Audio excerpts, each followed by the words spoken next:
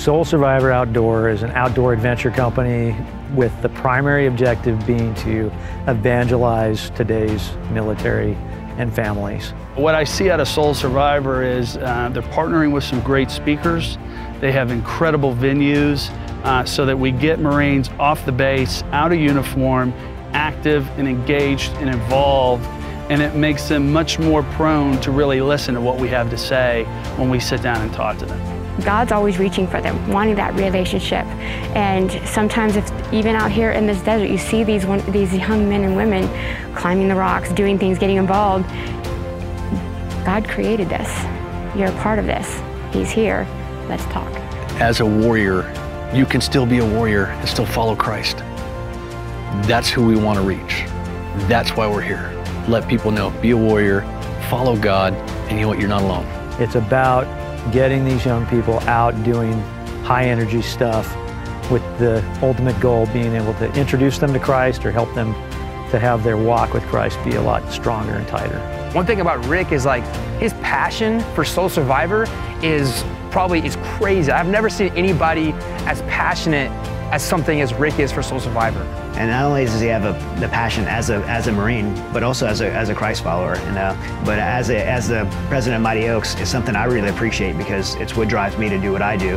The Marine Corps has many strengths, but one of the things I think we've neglected, and as a Marine Corps we're acknowledging this, is spiritual fitness. So resiliency is a big part of that, and it's hard to be resilient when you don't have a spiritual foundation and something that sets your moral compass. Spiritual resiliency is something that's very important to me. You know, I went mentally and physically prepared to Afghanistan, but I don't believe I was spiritually prepared.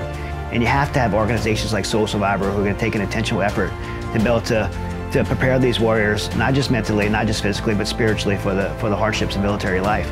You know, for those who are curious about how to support a military nonprofit or military organization, there's a lot of them out there to pick from. And you know, I'd say always do your homework, find out what they're actually doing. People talk about the problems a lot when it comes to causes, talk about veterans committing suicide and post-traumatic stress, but there's very few organizations that really focus on the solution.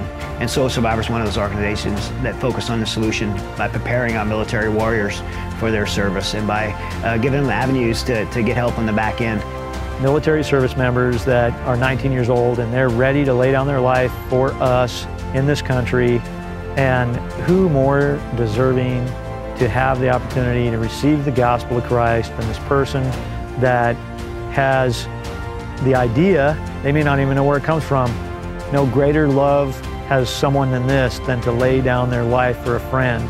I would encourage you to look at how you could support Soul Survivor, either from volunteer efforts or from supporting financially. I mean, things like this, efforts like this, do not exist without the support of a grateful nation who's willing to get behind and write checks and make donations to make these things possible and available for our warriors.